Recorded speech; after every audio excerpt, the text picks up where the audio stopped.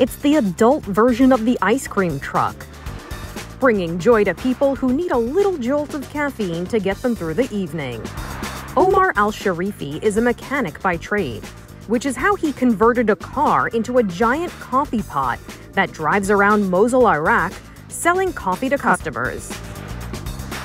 He says the car was left over from the war and was completely worn out. He rebuilt it from scratch, turning it into a dallah, a traditional Arabic coffee pot that symbolizes hospitality and wealth. Al-Sharifi and his barista brew fresh cups of Arabic coffee. One is a traditional Arabic coffee and the other a more spicy, bitter coffee. Both are beloved by the people who line up outside his coffee car for a traditional treat served with modern flair.